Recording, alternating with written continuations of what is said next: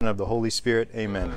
The angel of the Lord declared unto Mary, she conceived by the Holy Spirit. Hail Mary, full of grace, the Lord is with thee. Blessed art thou among women, and blessed is the fruit of thy womb, Jesus. Holy Mary, Mother of God, pray for us sinners, now and in the hour of our death. Amen. Behold the handmaid of the Lord. Be it done unto me according to thy word. Hail Mary, full of grace, the Lord is with thee. Blessed art thou among women, and blessed is the fruit of thy womb, Jesus. Holy Mary, Mother of God, pray for us sinners, now and in the hour of our death. Amen.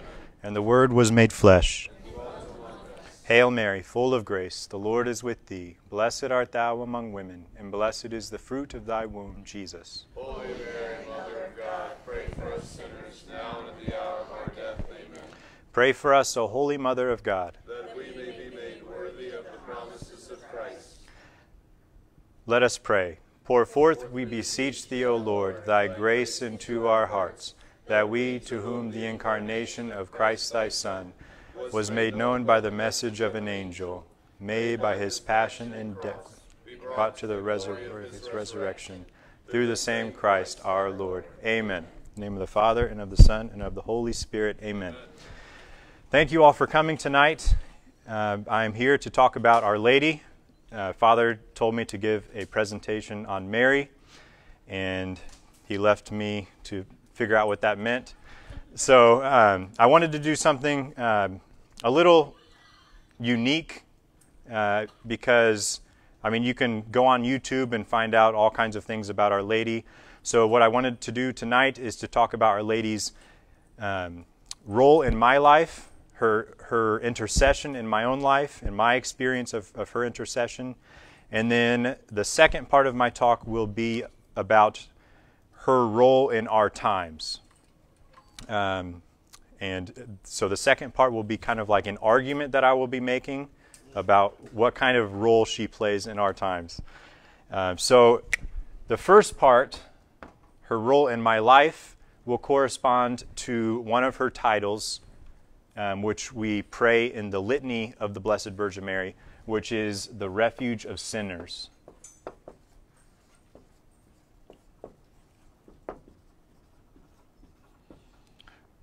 And then the second part will be the Queen of Prophets.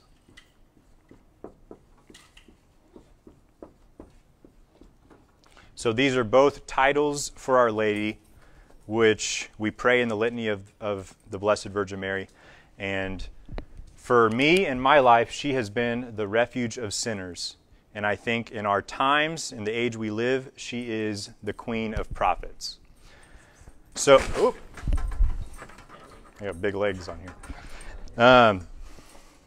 Okay, so first, Mary's role in my life. Our Lady has played a huge role in my life, and she is the reason why I am here today as a deacon, and I'm studying to be a priest. And the story of how she interceded in my life really begins when I was about 25, which was 7 years ago. I'm now 32. And before I was 25, so from the time when I was in college up until 24, 25, I was living a very selfish lifestyle. I had, during college, I had stopped going to Mass. I had stopped living my faith. And this is true even though I grew up in a very strong Catholic family. We would go to Mass every Sunday. We'd never miss Mass on Sundays. We never thought about missing Mass on Sundays. We prayed the Rosary together a lot as a family. Faith was very important to us when I was growing up. So I have no excuses whatsoever for the fact that I abandoned the faith when I was in college. I hung out with the wrong people, and the people I hung around with didn't practice the faith, and I just abandoned the faith, and I forgot about God, and I forgot about what I believe in, and I gave myself to the world, basically. And throughout this time, I did nothing good for other people. It was all just about myself. So I worked at a chemical company after college for about 5 years, And, I worked, and then other than that, I did whatever I wanted to do to try to have fun. I was just trying to have fun in my early 20s, and that was my life. It was completely selfish and self-centered. And looking back, I'm not proud of it at all, but it is what it is, and God is so merciful. During this time, especially looking back, I can see it now, how lost I was. I had no direction in my life. I had no idea of what I wanted to do with my life. I worked for a chemical company, even though I had no interest in chemistry. I wasn't very good at it, but that's what I was doing every day. I worked in a chemical lab. I had no interest in pursuing a career in chemistry, and I lacked direction in my life. And it was when I was 25, I met a girl named Rebecca. And Rebecca was awesome for me. She was really like a gift from God to me, because she was just so perfect. She was Catholic. She was studying to be a doctor. She was about to graduate and become a doctor, which I thought was really cool. She was humble. She was just like a really humble person. And best of all, I knew that she liked me. She actually liked me. And I knew that if I wanted to, I could marry her. It was completely clear to me. But the problem was, for some reason, my heart just wasn't there. It wasn't into it. I couldn't get myself to love her and commit myself to her. And so it was kind of scary for me, because I knew that I would never find a better girl for me than Rebecca. I knew it was not possible. I could not find a girl better than her. And so I was thinking, if I can't give myself to her, then what woman can I give myself to? So it made no sense to me. And it was after my relationship with Rebecca ended, I moved into an apartment by myself, away from my friends from college, which was good for me. And for some reason, I picked up a book off my shelf, which had been sitting there for a long time, and it's this right here. This is To the Priests, Our Lady's Beloved Sons. This is a book of messages from Our Lady to an Italian priest named Father Gobi. And these messages are beautiful, and I just know they're Our Lady's words. And my grandpa gave me this book a long time ago when I was, really young, and I never opened the book. I never just didn't care. And finally, for some reason, when I moved in by myself, I decided to pick up this book, and I started reading it. And Our Lady, through this book, started speaking to me. And this is when she really came into my life. And she just changed my life from that. Actually, I wanted to read a short passage. I was looking through this yesterday. This is from October 18th, 1975. I have chosen you, my son, for this simple reason, because you are the poorest, the smallest, and the most limited. Humanly speaking, you are the most destitute. I have chosen you because in your past life, my adversary had almost succeeded in claiming a victory. In your life, I have had you live, as if by anticipation, the experience of what I myself will do at the moment of my great triumph. My adversary will one day think that he is celebrating a complete victory over the world, over the church, and over souls. It will only be then that I will intervene. So Our Lady, through these messages, really spoke to me, and she entered my life. And the best way I can describe it is I just fell in love with Our Lady. I just fell in love with her, and I knew that I wanted to give my life completely to her. And before that time, like I said, I was without direction. I didn't know what I wanted to do with my life. And then she came into my life, and I just knew I wanted to give myself to her.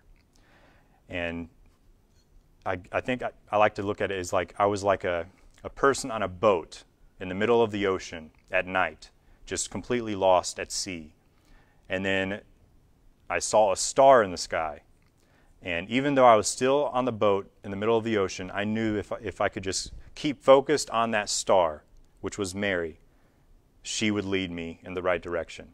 And she was my star. And so I just focused on her, and I just gave my life to her. Even though I didn't really understand it, I didn't really know what I was doing, but I just loved her, and I wanted to give my life to her. The priesthood hadn't entered my mind whatsoever at this point. So I was going through this conversion with Our Lady at my side. She was carrying me. And one thing she did for me was she helped me to receive the grace of true faith. So up until that point, I think I always believed in what the church teaches. I never really doubted it. I never really questioned it. But up to this point, I didn't really know. But now, all of a sudden, I knew that what the church teaches is true. I knew it. And that was a big, important change for me, knowing that what the church teaches is true. And Our Lady helped me to start living my faith. I started going to church on Sundays. And then pretty soon I was going to Mass after work throughout the week.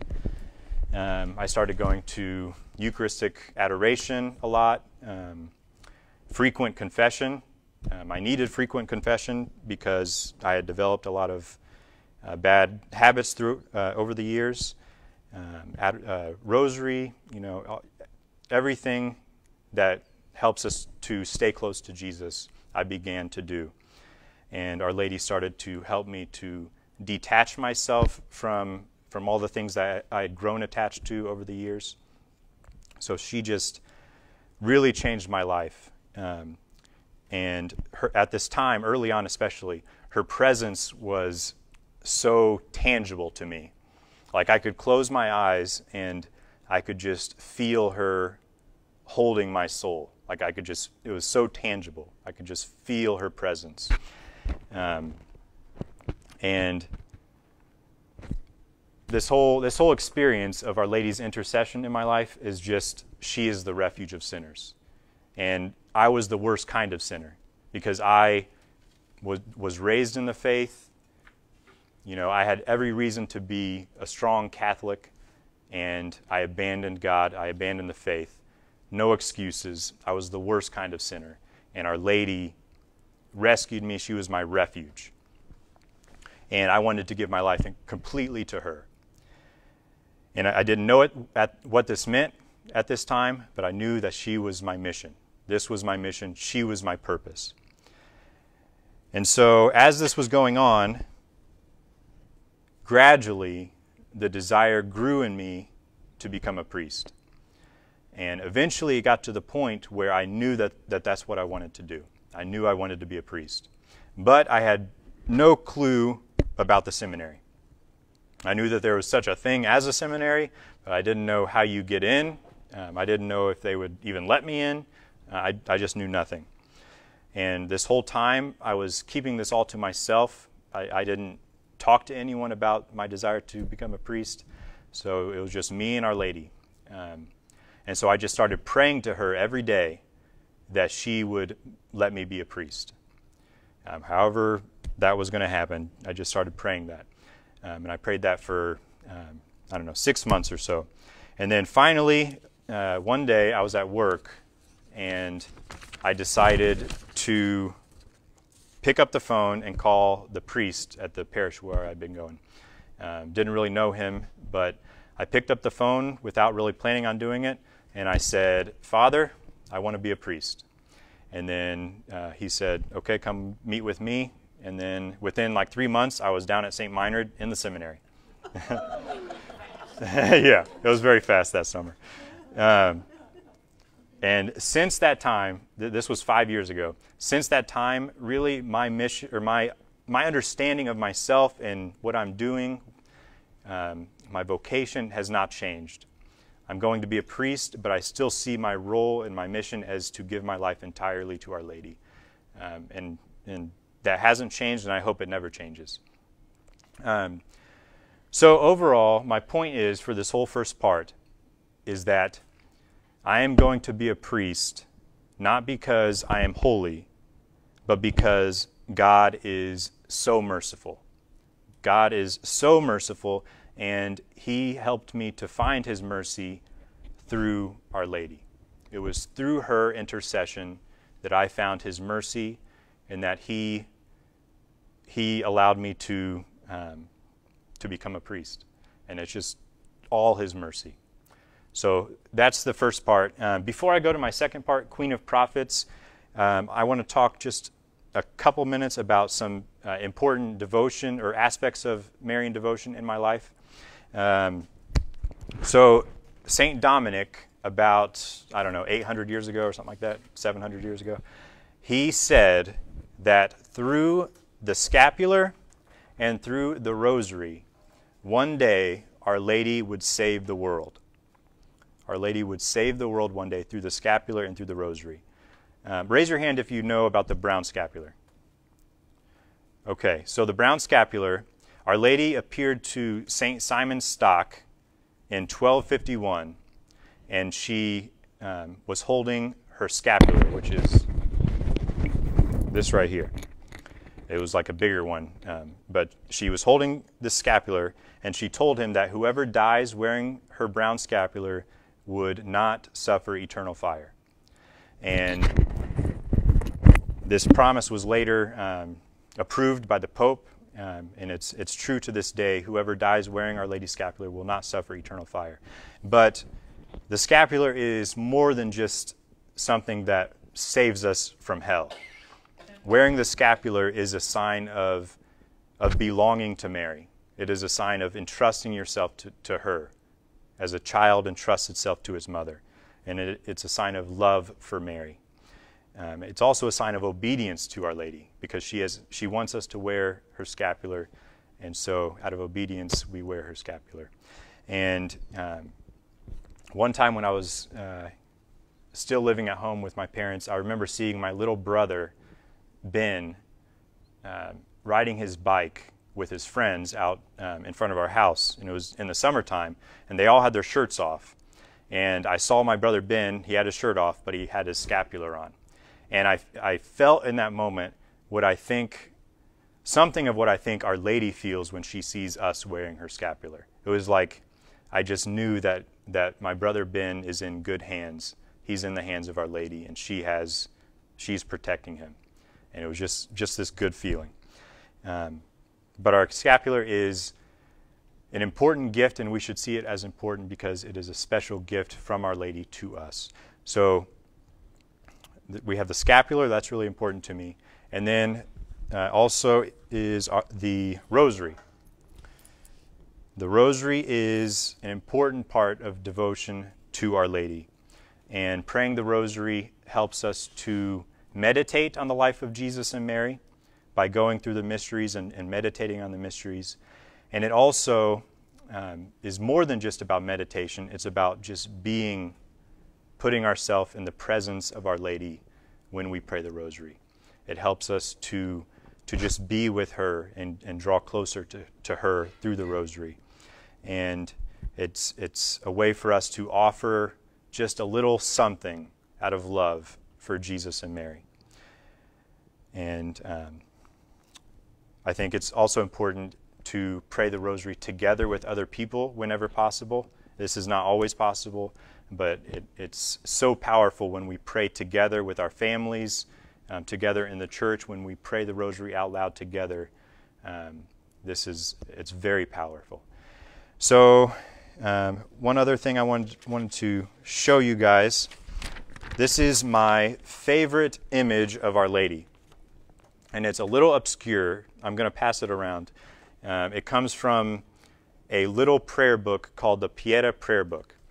And it was drawn by an Italian mystic, and it says that she drew it as a result of a spiritual experience that aided her in the details of this portrait.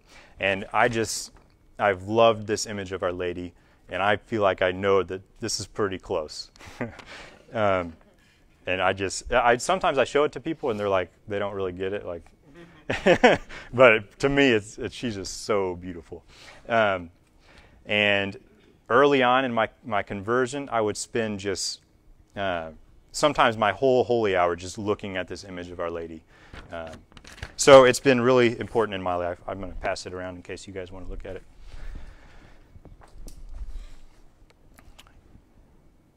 So what does true devotion, what does consecration to Our Lady do for us?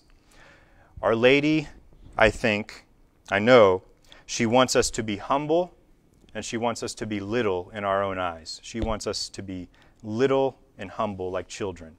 And she wants us to be simple. She wants us to be detached from the things of this world. And she wants us to be devoted to prayer and to serving others, to putting others before ourselves. And most of all, she wants us to be like her Son Jesus, and she wants to lead us to her Son Jesus. She wants us to love him, to imitate him, and to devote our lives to him, especially in the most holy Eucharist. So the more we give ourselves to Our Lady, the more she can form her Son Jesus in us. The more we can be like her Son Jesus, and the more humble and more simple and more generous and selfless we can be by giving ourselves to Our Lady. So that's the first part of my talk. I don't know how long I just went, but we're at least halfway done.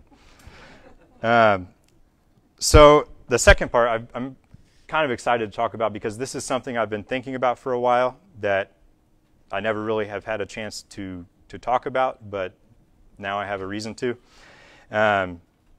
Our Lady's role in our own times. So I found this book in the rectory. Is this yours, Father? Okay. It's called The World of Marian Apparitions. And it's got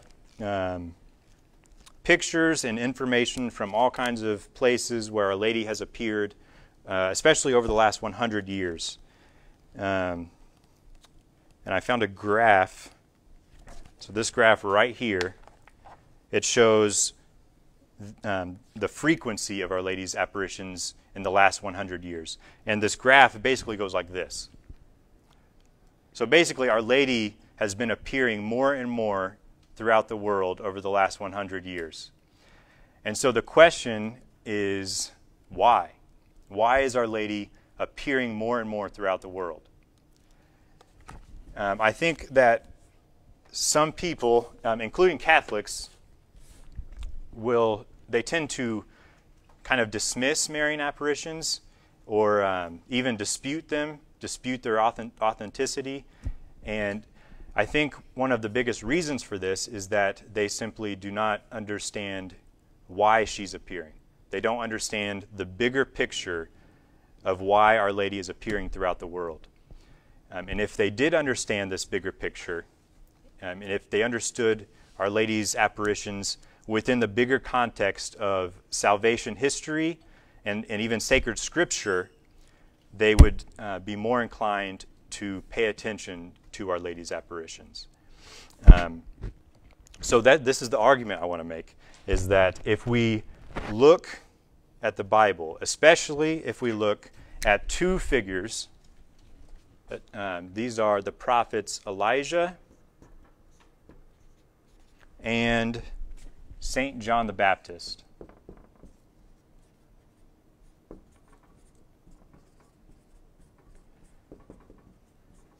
Looking at these figures can help us to understand Our Lady's role in our own times.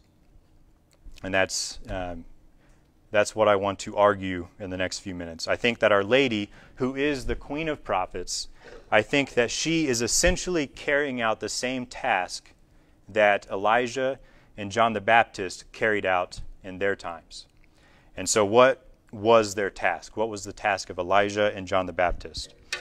In the book of the prophet Malachi, God is talking to Malachi, and he's talking about the prophet Elijah. And he says this about the prophet Elijah: "Behold, I send my messenger to prepare the way before me." I send my messenger to prepare the way before me. So this is essentially the task of Elijah, to prepare the way for the coming of the Lord. And then in the Gospels of Matthew and Luke, Jesus uses these same words to describe John the Baptist.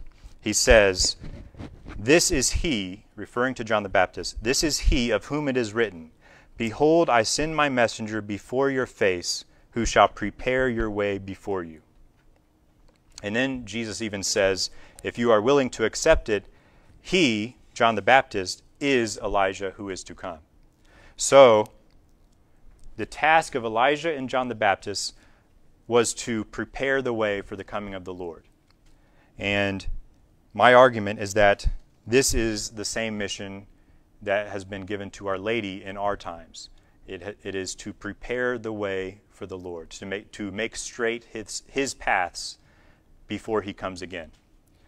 And so if this is true, then there should be some connections in the Bible between Our Lady and between Our Lady and Elijah and between Our Lady and John the Baptist.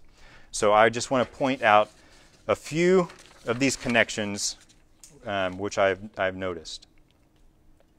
The first one comes from Revelation 12:6, and this is where it's talking about the woman clothed with the sun. And the church teaches that specifically this is referring to Mary. She is the woman clothed with the sun, and that is why Our Lady of Guadalupe has the sun right behind her. She is the woman clothed with the sun. And in Revelation 12:6, it says that she flees into the wilderness where she has a place prepared by God in which to be nourished. So she flees into the wilderness and she is nourished there. And then if we look at 1 Kings 17, where it talks about Elijah, I'll just read this passage real quick. The word of the Lord came to Elijah, Depart from here and turn eastward, and hide yourself by the brook Cherith, that is east of the Jordan. You shall drink from the brook, and I have commanded the ravens to feed you there. So he went and did according to the word of the Lord. He went and dwelt by the brook Cherith, that is east of the Jordan, and the ravens brought him bread and meat in the morning, and bread and meat in the evening, and he drank from the brook. So, in this passage, Elijah is told by God to flee into the wilderness where he will be nourished by ravens and by the brook. So the first connection is that Our Lady, the woman clothed with the sun, and Elijah flee into the wilderness where they are nourished. So I'll just put nourished in the wilderness.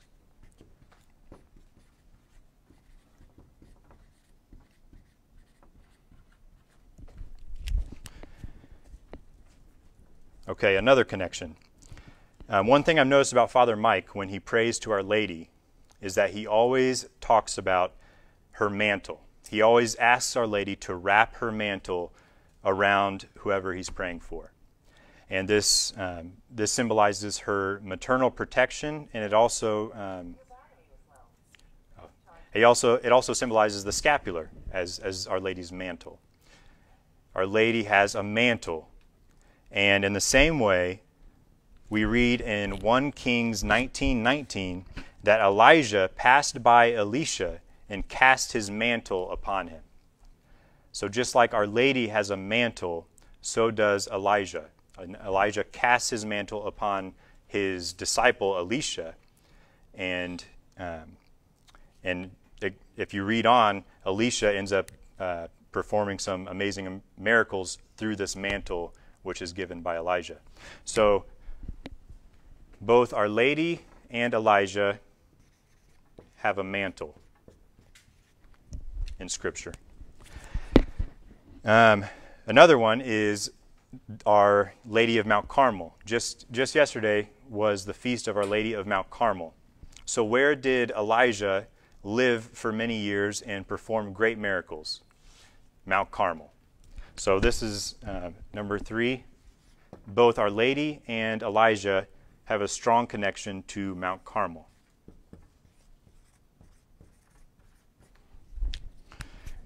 And then the last connection between Our Lady and Elijah, at least that I've found, is that we know from our church, what our church teaches, that Our Lady was assumed into heaven, body and soul. That we call this the Assumption of Mary. At the end of her life, she was taken up into heaven, body and soul. And then in 2 Kings 2:9, we read, And as they still went on and talked, behold, a chariot of fire and horses of fire separated the two of them. And Elijah went up by a whirlwind into heaven. So Elijah was assumed into heaven, body and soul, just like Our Lady. So number 4, assumption.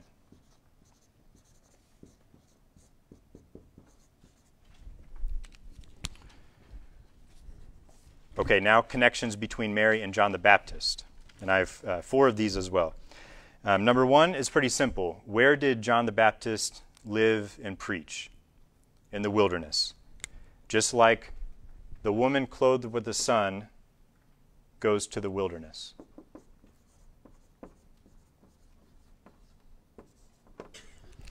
Number 2, John the Baptist had disciples. We read in John 1:35 that John was standing with 2 of his disciples, and he looked at Jesus as he walked and said, "Behold the Lamb of God." And the 2 disciples heard him say this, and they followed Jesus. So John had disciples, and he not only had disciples, he leads his disciples, he points them to Jesus. So the disciples of John end up becoming disciples of Jesus. And this is exactly like Our Lady. Our Lady has disciples. Anyone who is consecrated to Our Lady is a disciple of Our Lady. But she always points them to Jesus, just like John the Baptist. She leads them to her Son. So here I'll just put disciples.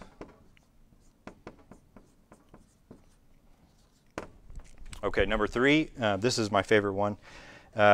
There's a line in John 1:8, and it says, "He was not the light, but came to bear witness to the light."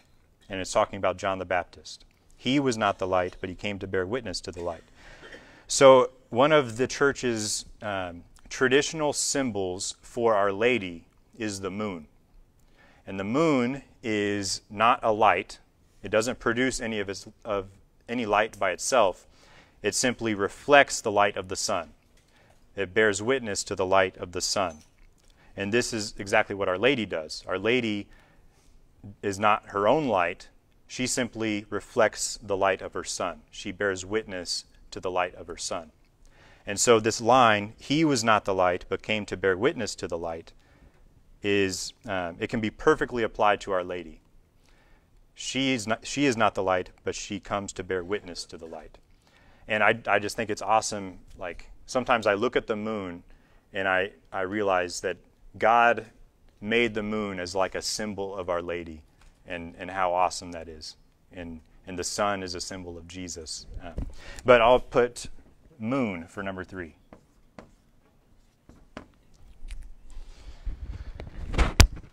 And then last of all, it's a simple one.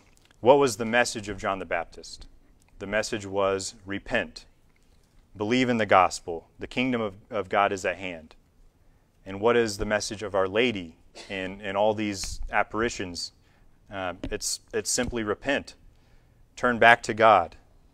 Pray. I mean, that's it. Do penance.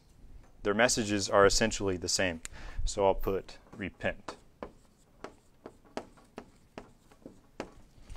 Okay, so this is basically my argument is that Our Lady is like a new Elijah for our times. And just as John the Baptist was the Elijah for his times, and he prepared the way for the first coming of Christ, I think Our Lady is like the new Elijah for our times, and she is preparing the way for the second coming of her Son. And I think this is why she has been appearing all over the world. And it makes perfect sense that God would appoint her to do this, because she is the queen of prophets. So, to conclude, I will just read a verse from the book of Malachi.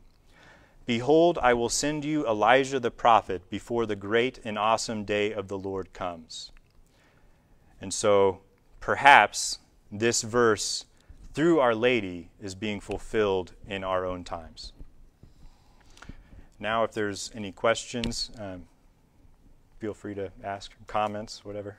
Susie? On the apparitions that you were talking about, don't those need to be approved? Mm-hmm. Pope or the council or? Yeah, they go through a process. The bishop approves them, and also the Vatican will approve them if they're deemed authentic. Okay, that's what I wondered, because I've heard of apparitions, but they're not necessarily approved. Yeah, And that's correct. what I was curious. Yep. Okay. Yep.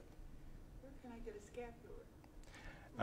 See Father Mike. See if I- I don't even know how to spell it. Why don't they make them so that they wear well?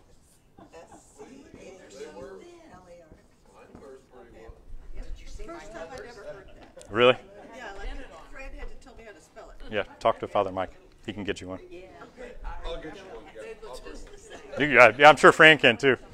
The interesting thing was all of our first communicants were enrolled this year. Oh, that's awesome. Yeah. Okay, but I'm seeing other similarities.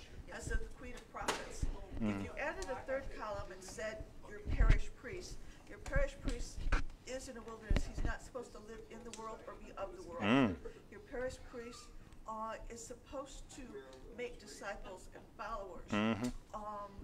Your parish priest hears confession and therefore calls you to repent.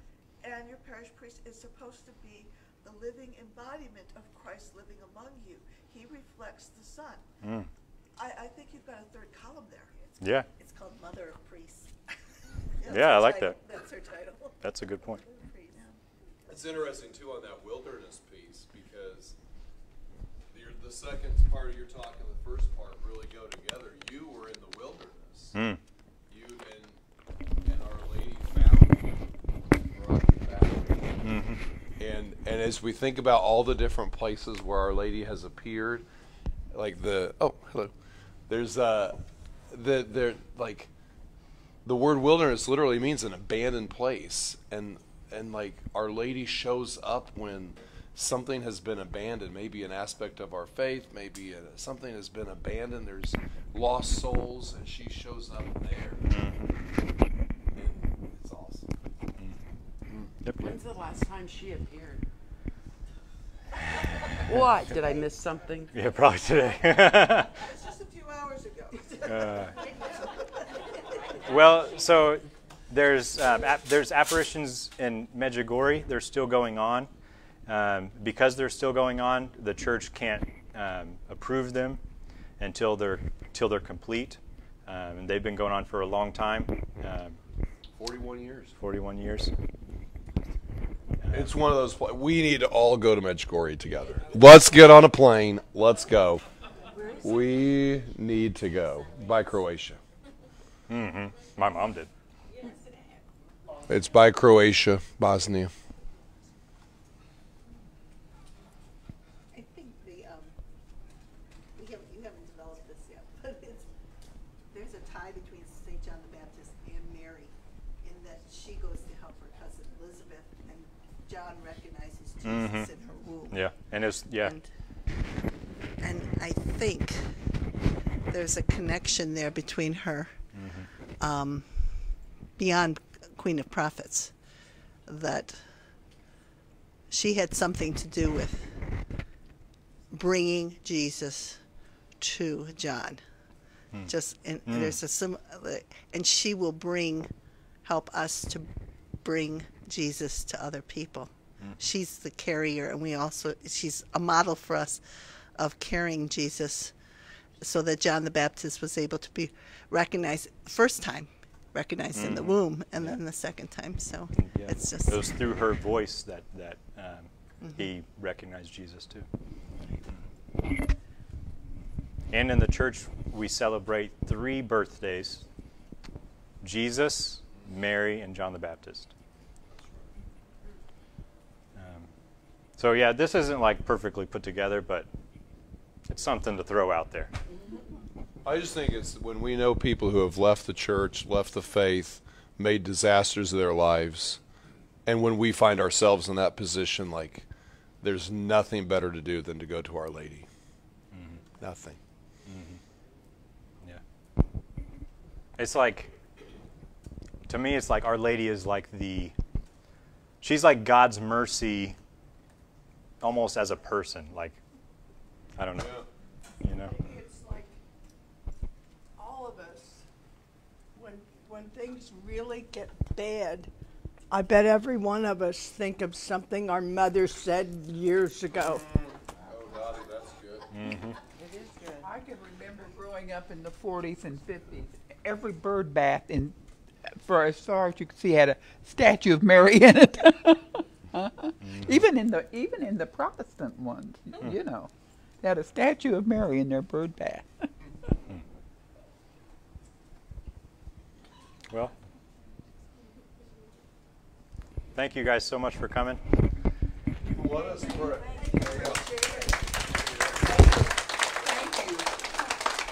I think we should end by praying a Hail Mary for Deacon Jack and his vocation, and entrusting his whole priesthood, his year of diaconate, but also his entire priesthood to Our Lady, that she will wrap her mantle around him and all the years that he will be serving our Lord as a priest, which will be forever. Hail Mary, Full of grace, the Lord is with thee. Blessed art thou among women, and blessed is the fruit of thy womb, Jesus. Holy Mary, Mother of God, pray for us sinners, now and at the hour of our death. Amen.